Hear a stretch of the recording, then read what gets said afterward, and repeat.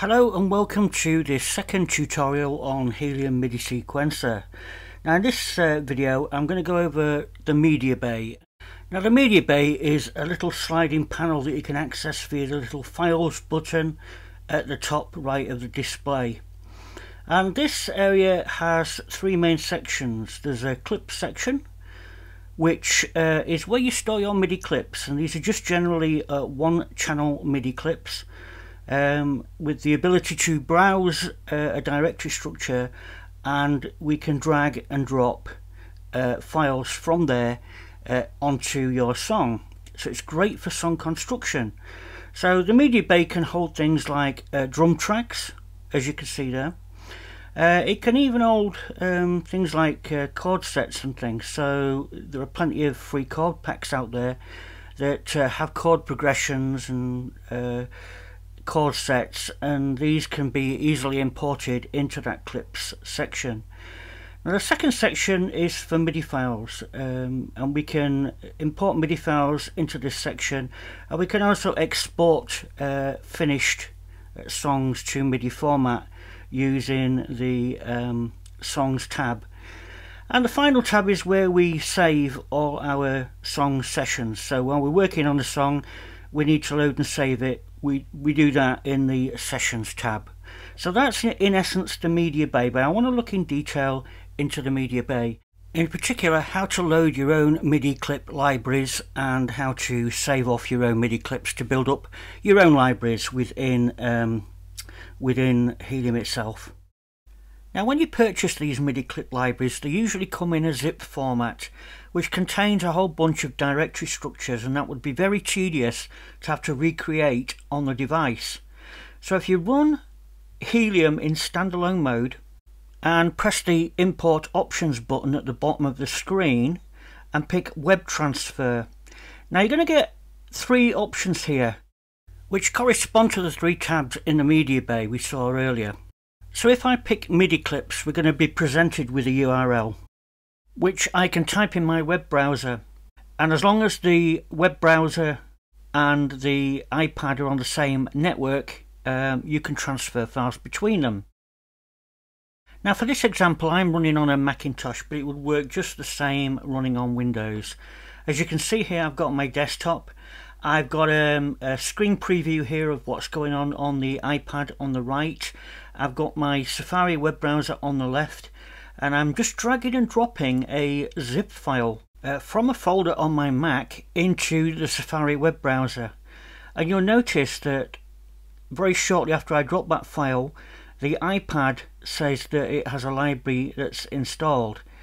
And as you can see here, we have a directory structure with all the same files that I showed you earlier. So it's incredibly easy. I'm going to drop a second zip file in. So that's the second MIDI clip pack installed. Very quick, very easy. And if I just back up to the parent directory, we can browse that expansion pack we just installed. And it's just as easy to transfer files into the MIDI songs or sessions tab by going back to this web transfer dialog and picking the relevant option and refreshing your web browser. Now if you are one of those weird people that don't have either a PC or a Mac, you can actually do it on the device itself, and I'll show you how. If you launch the Files app and look at in the On My iPad section, you should see a Helium folder, and inside there two other folders, Clips and Songs. And as you can see here, I've placed a zip file within the Clips folder. So basically any files you want to transfer to Helium, you put in those folders.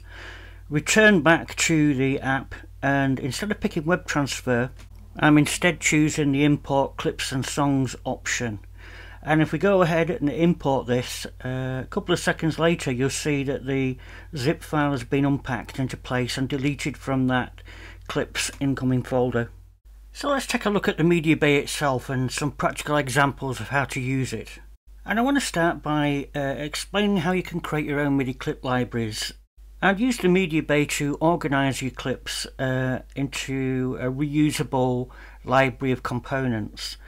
Now one of the great things about it is we can create our own directory structure. So I'm going to create a My Clips folder here, Now I've got a nice chord progression here and I want to save that, so I'm going to within there create a new folder for chord progressions, and what I'm going to do is I'm going to save this clip into the chord progressions folder. So you can see it's a multi-level hierarchy. Now to save a clip, we just select the area that we want to save on the ruler, in this case the first 8 bars, and then I'm going to press the export button at the bottom and I'm going to give it a name. In this case I think it was a C minor progression, so I'll just call it C minor, and the clip is saved. So now we've got a saved copy of that chord progression. We can drag and drop that anywhere within this song or any other song for that matter. So it's a great way of copying segments of songs between songs. Now I just want to stress here that when you save a clip, it saves the note data and any associated controller data that you might have in that selected area. Now you may have noticed that while browsing these directory structures, when you click on a folder, it opens the folder. You click on a file, it selects the file, and that allows us to do things like deleting and renaming. So how the hell do we delete and rename folders if you click on a folder and it navigates? And the answer to that is we slide either left for rename and move, or to the right to delete.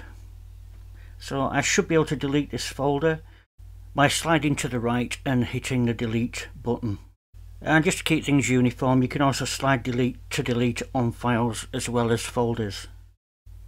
Now I'm going to save off another copy of this selected area as a temporary clip and show you how we can move objects around. If you select an item and press the move button at the top, it will tell you to navigate to a destination folder and then hit the move button a second time. And so that copies the file from its original location into the destination.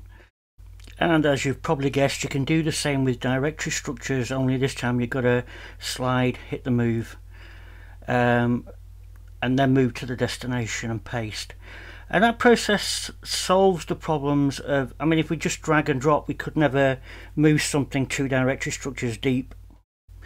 Now let's turn to another new feature which is not available in the original release but is up and coming, and this is the ability to preview MIDI clips on the fly.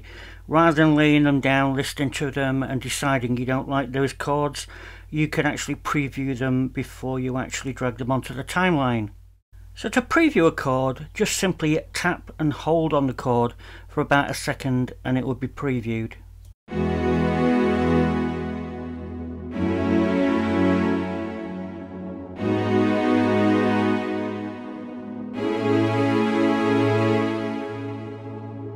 And again with some progressions.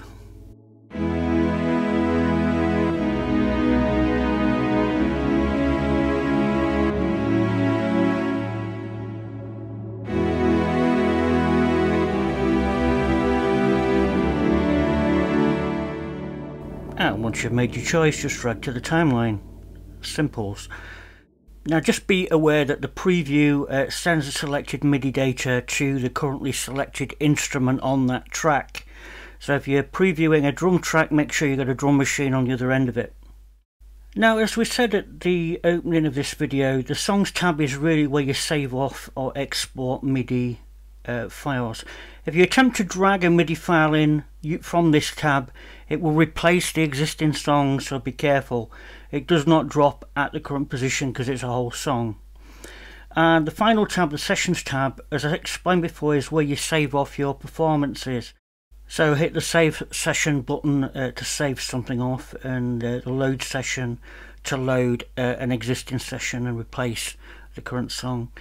The session is MIDI data plus everything else, all the settings and everything. Now, I've opened up the Files app here just to show you that you can drag and drop directly from the Media Bay to the Files app to back up your MIDI clips or to back up your song sessions. And just to show you it going the other way, I'll just create a folder to drag into, and we'll drag one of those files back into the songs folder.